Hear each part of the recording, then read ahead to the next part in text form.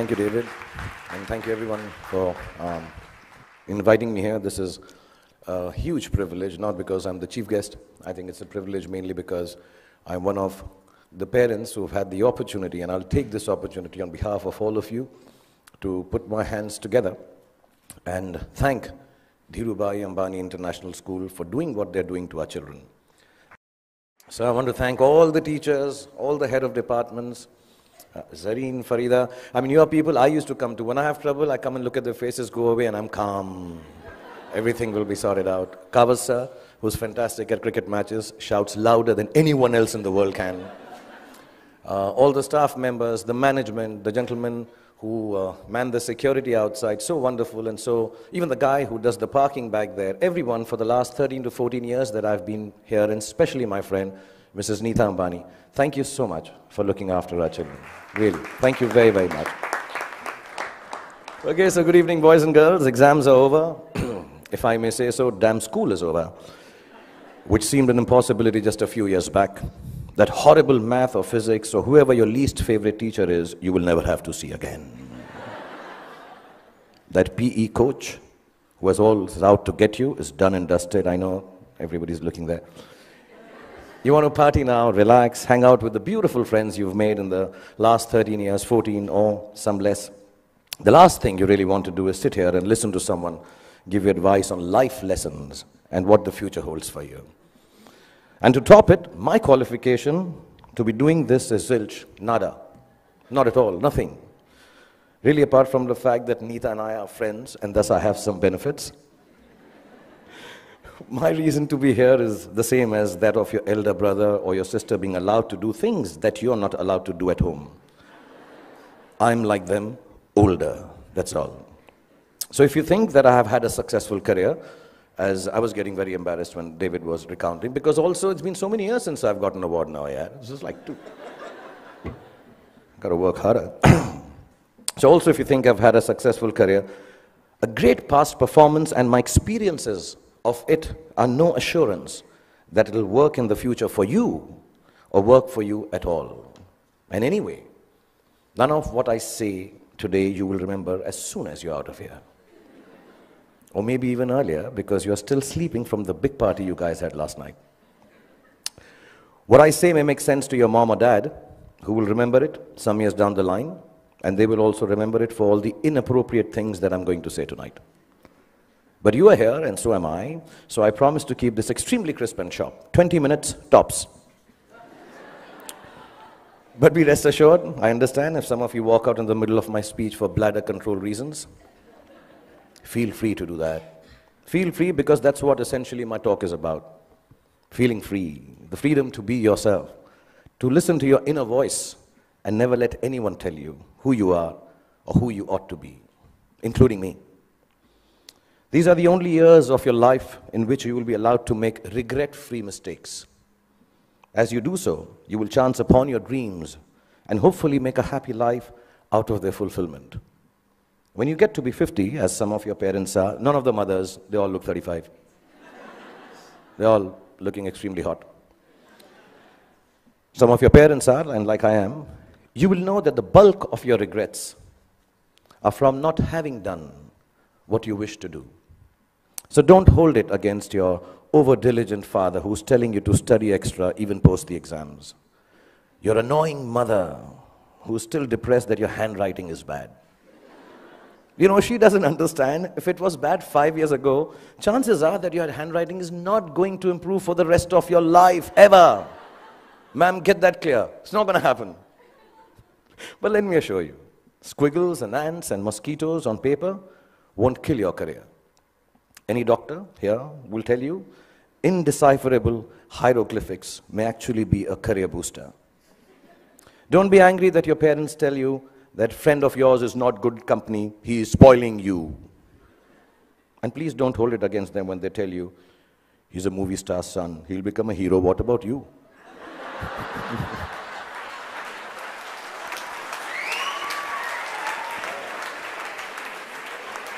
I mean, let me assure you, movie stars, sons and daughters also have to work. Basically, just don't grudge the old man and the old bag, ever. All us parents try to do is to make you happy with your choices by annoying you with hours that are actually your choices anyway. But you just don't know it yet. Your hormone levels are too high for you to understand this confusing logic. All you want to be is yourselves, and you're quite sure you know what that is. And I'm here tonight on your side only to confirm your conviction as you set forth into the big bad world from the loving shelter of Mrs. Neeta Ambani and all these wonderful and beautiful and warm teachers and faculty who have nurtured you to embark on your own journey through life. I was talking about parents because I think tonight is about parents. So I'm going to tell you something about my parents. My mother was top class. She was really cool. She loved me unconditionally, was beautiful, like all mothers are, and believed I will be the most famous man in the world, and I could do no wrong. In Delhi, they say, Hamara bachana is like the apple of my eye.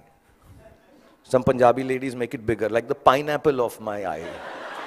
So I was the pineapple of my mother's eye. And my father was a gentleman. He was very educated, masters in law, extremely intelligent, knew 7 languages, had traveled the world, knew his politics, fought for the freedom of our country, India, and excelled at sports like hockey, swimming, and polo. He could cook and recite poems and knew the capital of every country in the world. My father was also very, very poor. He was unemployed and struggling to make ends meet for 15 years of my life that I had the privilege of knowing him. From when I was 10 to when I was 15, not being able to afford fancy gifts for me, he would wrap up something old that belonged to him in newspapers and declare it as a birthday gift when my birthday came along. This, in the next 11 and a half minutes left that I have, is the story of the 5 gifts my father gave me and how they helped me become what I am today. When I was 10, my father gave me an old chess set. Chess is a reflection of life, they say, and as cliched as it sounds, it's probably true. The first thing it teaches you is that every move has a consequence, whether you perceive that it does or does not. Nothing you do, not a single moment, is empty of living. So think of things through, not always, but often enough so your life does not feel as black and white and as uniform as the squares on a chessboard. Sometimes in order to move forward, you might need to take a few steps back. And there's no loss in doing something that hurts in the short run, but proves worthwhile in time. Sometimes the queen might seem sexier. They always do. But if she gets taken by your adversary straight after you save her, then you might be better off saving your castle or the bald bishop instead. So don't always choose that which seems more desirable if something tells you it's going to get you into a whole lot of trouble. What I mean is also about tonight, drive home while your wits are about you instead of staying and getting stoned senseless after the party here. You can't get anywhere in chess if you don't look out for the little ones around you, the small pawns. Life is like that too. If you forget the smallest of your people or become foolish enough to imagine that the little graces you are given are of no value, you end up nowhere. When you look around you, learn to notice all the tiny little things that make your existence privileged and special. Just the fact that you are here, in this very moment, at this fantastic school, in the company of such adoring parents, is the product of immense love, hard work, and sacrifice on the part of many people present here. Taking your blessings for granted is the most ungracious stupidity, both in chess and in life. Then there's what they call, I don't know how to pronounce it, but sounds very cool, the zugzwang. The zugzwang, yeah. It's a really cool word. It sounds like a Chinese aphrodisiac. Zugzwang. But it actually is German for, okay, I'll tone this down. Oh, fish, I gotta get out. I got to get out of here. Anyway, for those of you who've never played the game, it's when you get so stuck that whichever move you make is a bad move. It'll happen to each and every one of you at some point in your lives for sure. A moment will come when it will look like there isn't anything going right and nothing you can do to prevent disaster. Ask me, I just finished Dilwale, followed it up with Fan. So, when you are in Zugzwang, kids, don't panic. Whenever there is trouble and you know there is no way out of disaster, don't panic. With a little embarrassment, you will survive it. Trust me. All you have to do is make a move. All you have to do is move on a bit. As the Cheshire Cat in Alice in Wonderland said, when Alice came to the fork in the road, if you don't know where you're going, it doesn't matter which road you take. I will add to it. As long as you take one road and don't keep standing in the middle of the fork until a truck runs you over. Often in Zugzwang, your enemy wins that particular move, but mostly you end up winning the game.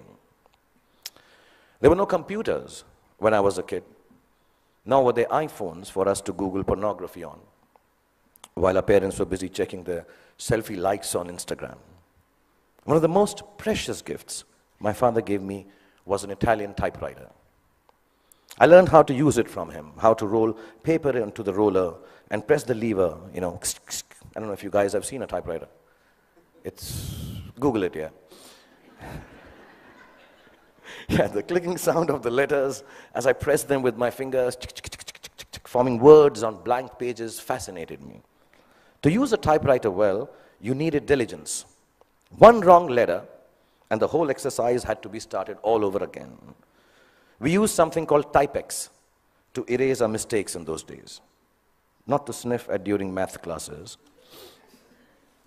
But too much Typex in math classes or in typewriting is unacceptable. So we had to learn how to move our fingers accurately, to make words out of thoughts with efficiency, and do it over and over again till we got it just right. As an adult, I have come to understand that there is nothing of more value than your capacity for diligence and your ability to work hard. If you can outwork your adversaries and your employees, you can ensure your own success in whatever it is you choose to do. Whatever you're doing, do it once. Then do it one more time, even more carefully. Practice will make everything seem easier. Be diligent. Be thorough. Think of every job you do as the first one. So you have to get it right or you won't be able to impress everyone. And at the same time, do it as your last job, as if you will not get a chance to do it again ever. Don't just work, outwork yourself. Only parents clapping. In fact, you can outwork yourself. If you can outwork yourself, then pretty much nothing can prevent you from glorying. Then my father gave me a camera. And the most beautiful thing about it was that it did not work. We all have those Leica ones, old ones, which don't work, look really cool. I learned that things don't always have to be functional to fulfill a need. That sometimes when things are broken, the greatest creativity emanates from their fragments. I found myself looking at my world magically through the unusable lens, and the fact that there was never any actual photograph to see taught me my most important lesson yet. That creativity is a process of the soul. It does not need an outcome or a product for the world to accept. It needs only the truth of its own expression. It comes from within and makes of your world whatever you wish it to make. So don't be afraid of your own creativity. Honor it. It doesn't always have to be seen or approved by those around you. It is an expression of your deepest self, and it belongs as much to you as it does to the universe that nurtures and inspires it. All creativity is not for everyone to like or understand. All art is not up for sale. Some creativity has a bigger role to play. It is to keep you company when you're alone, when you need a friend, when the world doesn't seem to understand you. Your creativity, whatever that may be, I know a friend of mine who makes dolls out of bath bags from aeroplanes. Whatever your creativity is, your creativity will be the only thing that will keep you inspired and satisfied. Honor it to the end, whatever it may be. Mine is poetry. I write rubbish poetry. It's so bad that sometimes I cringe to read it myself. It's crap. But I write it. It is my secret place. It is mine to make me feel free and happy. So you find yours, and if the world loves it, good. If it doesn't, even better, because now you will truly have a friend. So keep your creativity intact. My father was a funny guy. He had the capacity to turn any kind of serious situation in a way that it seemed less stressful, with a bit of humor. Without a sense of humor, the world will always be a dull and dreary place. No darkness or despair should ever be beyond a good and a hearty laugh. I'm going to tell you a few incidents. If you're not bored, I have about 7.5 minutes left. We used to live on the 3rd floor of an apartment building, and as people on 3rd floor tend to do, my friends and I used to throw things down from the balcony. You know, wrappers, tidbits, dog shit wrapped in newspapers, the usual stuff, yeah. One day, the old gentleman on the ground floor, there always is an old senile gentleman on the ground floor. He had had enough of our daily droppings. He charged at us, yelling at the top of his voice, भाई साहब, ऊपर से चीजें नीचे आती हैं. ऊपर से चीजें नीचे आती हैं. And you know, the whole mohalla, the colony emerged to witness the spectacle. My father was there. I was mortified. And he kept screaming, ऊपर से चीजें नीचे आती हैं. And my father calmly looked at him and said, चाचा जी, ऊपर से चीजें नीचे आती हैं, ये न्यूटन ने बहुत सालों पहले बताया था. आप कोई नई बात बताओ, अंदर बैठ के चाय पी के बात करते हैं. And it instantly diffused the situation. The old man smiled. We went into the apartment, worked out how dog shit needs to be disposed of properly. Over a cup of tea, and life was back to normal again. And there was another incident I'm going to relate. I had been eyeing this attractive, dusky girl who lived in our building. As smooth as I have always been with ladies, for some reason it occurred to me that if I blew up her letterbox with a Diwali cracker called Atom Bomb, she'd be very impressed with me. I've always been good with girls like that, yeah. I know things girls like. In this insanely romantic belief of mine, her letterbox soon exploded before her eyes. And I still don't know why the desired effect of running into my arms in slow motion was replaced with a screaming drama in which she flew up the stairs screaming, Amma, come here, Amma, ingeva, Amma, ingeva. She was a Tamilian lady, yeah. I took my chance, and as all macho men should do, I fled the scene. A few hours later, the doorbell rang. I looked through the magic eye, and the mother of the love of my life was standing outside looking incensed. I found a place to hide. My father opened the door. The lady began to rattle off a complaint. Your son this, your son that, sorry, my Tamil is not good, but it sounded like that.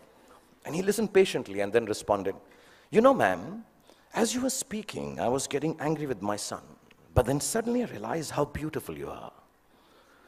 And I can imagine if your daughter looks anything like you, how can my son be blamed for falling in love with her and behaving so stupidly? The lady went silent as my father continued telling how beautiful she was. And then she became a little coy. Another cup of tea was had, and she said to me sweetly, Beta, just because my daughter is so beautiful, you shouldn't behave badly with her. You should come home, sit with us, and be friends. So not only did my dad get me off the hook for blowing up the girl's letterbox, he actually got me inroads to a long, satisfying relationship with the love of my life that lasted 6 days. Because then I realized that dating beautiful girls has its downside. Every boy in the colony made advances at her, so I was regularly beaten up in my attempts to offer her some boy-friendly protection. But that's another story. The point being, learn to laugh at yourselves every chance you get. If you can manage not to take yourself too seriously, no matter how big a shot you become, or how lowly, useless, trivial you feel, you will instantly disarm life's power to beat you down. It makes you braver to face ugliness because it changes your perspective. Humor is actually the deafness to see the world, the reality, for the transient farce it really is. It's like a talisman for survival. Cultivate it and allow it to lighten every heavy moment. Wear it like a vulgar tattoo if you don't already have one. Don't ever let it get washed away in the turbulently beautiful seas of life. It's your ticket to staying young and childlike forever. And you'll realize why it matters to stay childlike when you're my age. And you watch this speech on YouTube with your children. I'll probably have kicked the bucket by then, having smoked enough cigarettes to light up a forest. But I certainly hope that you will have understood what I understand now. No, not that smoking kills, that part is okay. Well, what I'm referring to is what counts as the most beautiful and final gift that my father gave me. I only realized it was a gift on the day he died, when I was 15 years old. A gift your parents have given to you already. Yes, the singularly most exquisite gift you and I have been given is the gift of life itself. There is nothing that marks a man or a woman out from the ordinary more perfectly than grace. Grace is the consciousness that life is bigger than we are, and therefore our gratitude for it must match its vastness. It is the understanding that everyone we encounter, whether they are loving towards us or offensively abrasive, is a human like we are. It is knowing that experiences shapes human beings, and no matter how good we are at something or how successful we may become, we are never better than the other person. If you can live your life with grace towards those around you, you will accomplish more than you could if you became the President of America. That came out wrong, knowing that Donald Trump is so close to becoming the President of America. I didn't mean that. I'll rephrase that, guys. If you can live your life with grace towards those around you. Okay, actually, what the hell? Because I came here and told you a secret that I write rubbish poetry, I'm going to read out a poem and end this. This is the most rubbish poem you'll hear, but keep it in your heart because I'm the damn chief guest tonight. If your after party, EDM, I assume this is the music. I thought I'd be very cool if I used the word EDM. Is EDM cool still? Class of 2016, is it cool? No? Okay. If your after party EDM stone sunrise has found you, with dog-shipped wrappings and friends that will not confound you, and you start on this journey with a brave heart about you, if you live life with grace towards those around you, you'll get where you have to, and it won't astound you. If it isn't Ferraris and a White House that downed you, you won't need an entourage to always surround you. It's your truth you will have that will shelter and ground you. And you'll remember this day as the day that unbound you. From the walls of this beautiful school and the teachers, exams and all the rules that sometimes seem to hound you. And let me tell you, you all will be successful. Let me remind you. Now it was remind, but because it's not rhyming, so I...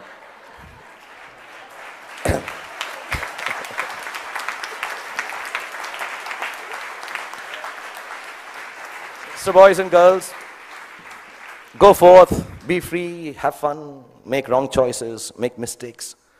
You will still succeed because the gift of education you have from this wonderful institution called Dhirubhai Ambani International School. The love Neeta has given you and the genes that your parents have provided you with will always look after you. And when you succeed, don't forget to thank your least favorite teacher because he or she actually cared for you the most. Love you all and be happy.